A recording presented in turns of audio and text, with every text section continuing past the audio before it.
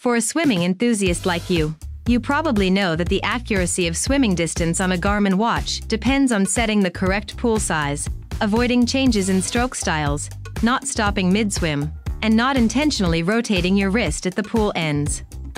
However, there's an even more powerful trick, using the drill log feature.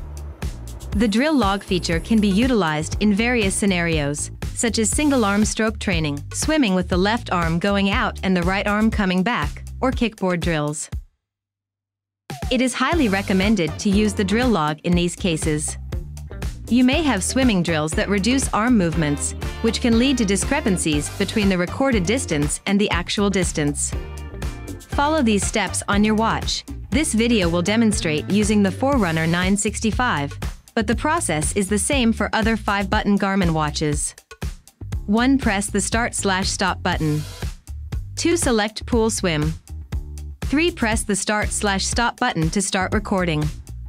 4. Press the Down button to find the drill log page. 5. Follow the on-screen instructions and press the Back button to start recording the drill log. 6. Upon completing the drill, press the Back button again. 7. A prompt will appear to manually input the distance swum during the drill. 8. Press the Up button to exit the drill log.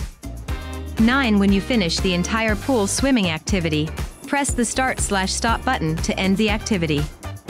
Note: although the title mentions using the drill log feature during a swim activity, you can also start the drill log directly by pressing to the drill log page and pressing the Start button first.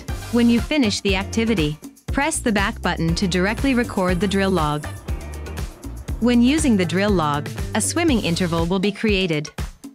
In the watch's history records, you can select the interval to view detailed information within each set.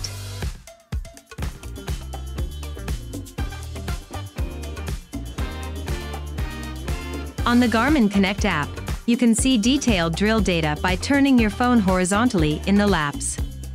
The training distance will count towards the total distance, and the training time will count towards the total swimming time.